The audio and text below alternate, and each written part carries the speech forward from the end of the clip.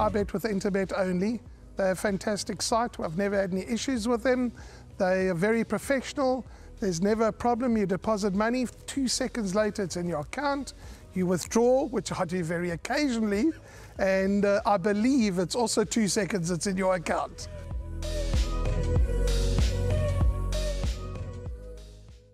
Well, the big one will begin in race number 3. This is the start of the pick 6 at 13:40, 20-2. Get your bets on no later. 1,600 meters the distance. This is a maiden plate, Devon, and at the time of recording, no scratching. So let's bring up the field. 12 runners go to post. Now, midweek, you would have seen this horse scratched, number 4, Buzz Bomb. Was carded to race. They scratched the horse, but carded this weekend. And I have no doubt that he will be priced up as the favorite. In fact, at the time of recording, the horse is 13-10. 3 is at 3-1. Horse number 8 is at 11-2.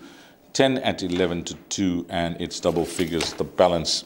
What's your thoughts here, Devon? Are you going to, side with the betting and possibly make this horse the good thing in the pick 6, or are you going to run for cover?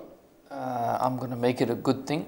I really like the chances of number 4, Buzz Bomb. And if you look at that run on the 27th of Jan, when finishing 4.5 lengths behind Little Ballerina, that form line has stood up very well. Good. Candice Dawson. Yeah, she is a very, very good horse. And, I just think this is a standout here in this field. I say that with all due respect because there are other horses that do have chances, like number 3, Tibbet Burke, and I really like number 10, Hoodwink. The manner in which this horse ran on in the last start over 1,200 meters does have a wide draw to contend with, but does have Richard Fourie in the saddle. So if I have to throw in something for cover, it's going to be number 3 and number 10. Maybe I'll take 2 pick 6s, but I had a look at the reruns. I really like the chances of number 4, Buzz Bomb, from a decent enough draw with Craig Zaki aboard, and he's riding really, really well. I watched the racing yesterday,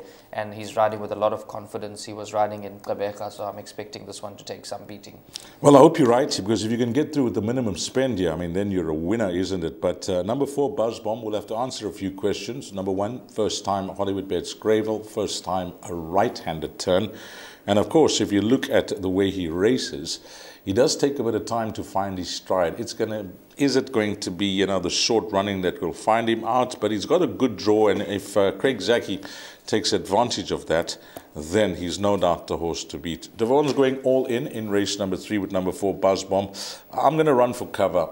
It could be an expensive exercise, but I'm going to run for cover. I'm going to include number 3, Tibbet Burke, number 8, Captain Masala, horse number 10, which is Hoodwink, and I'm also going to include number 11, Palmo. How do you pronounce that? Palomero? Yeah. Palermo. Palermo. So I'm going to include Palermo. So Devon's going to take his chances in leg 1 of the pick 6 with the banker number 4, Buzz Bomb. The numbers for me in the first leg of the pick 6 are going to be 3, 4, 8, 10, and 11. I think what we're saying is maybe go 1 banker, go 1 cover, but get that pick 6 on by 13:40. My name's Danny Diliberto, founder of Ladles of Love. It was founded back in 2014. Communities we work with are all over the peninsula, and we're working with 138 beneficiaries now. We've grown exponentially. We've been able to do that because of all the kindness that we have experienced from individuals and corporates such as Interbet, who just want to be part of the change.